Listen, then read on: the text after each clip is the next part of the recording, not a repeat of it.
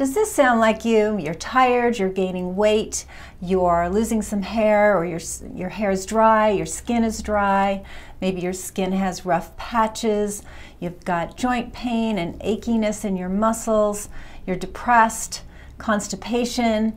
If any of these sound like you, you really want to pay attention to this video, because what we're seeing is post-COVID, post certain infections, we're seeing an increase in what's called autoimmune thyroid disease. It's called Hashimoto's thyroiditis. So what is autoimmune disease? It's when your immune system is attacking you. So in the case of Hashimoto's, it's attacking your own thyroid. Of course, a healthy immune system doesn't do this. An overwhelmed immune system, an overtaxed immune system, an immune system that's gotten what's called hypervigilant, then is making mistakes and is attacking self instead of the bad guy. Now, certain viral loads can do this, meaning a viral infection. And that's the topic of today's video, but I would be remiss in not reviewing the fact that the thyroid does tend to be a bit of a magnet for toxins. So again, a high viral load, mold, heavy metal, these things tax the thyroid very, very readily. And of all the autoimmune diseases, and there's over 100, Hashimoto's is the most common. Women are more predisposed to autoimmune disease at a 3-to-1 ratio, it's estimated, and autoimmune disease, generally speaking, is really on the rise. So the reason I bring this up is that we really do a disservice to ourselves, the medical community does, in that it does not test for thyroid function very well at all.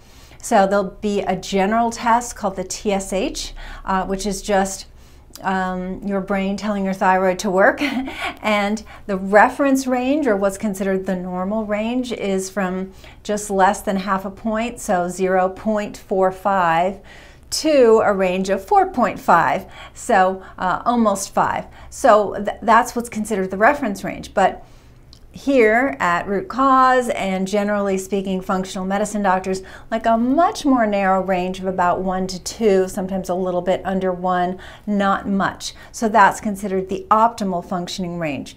So what that can mean is you can come back with this TSH number 4 and your doctor says, fine, there's nothing wrong with your thyroid. Now, what's the other problem? Is that they don't measure for the autoimmune component, meaning showing that there's what's called antibodies attacking your own thyroid. Now, why do they so rarely test for this? Because the justification is that it costs money to run the test and that their treatment would not be any different if they knew about the autoimmune disease versus not. So why would that be? Because they're just wanting to treat thyroid function.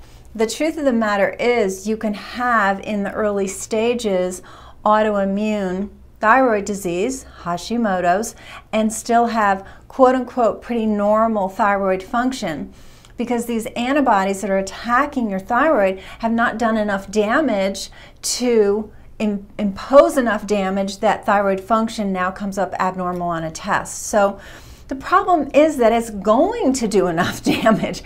So wouldn't it be lovely to catch it early? You'd be having symptoms, but then they tell you your thyroid is fine, missing the entire aspect of the autoimmune disease.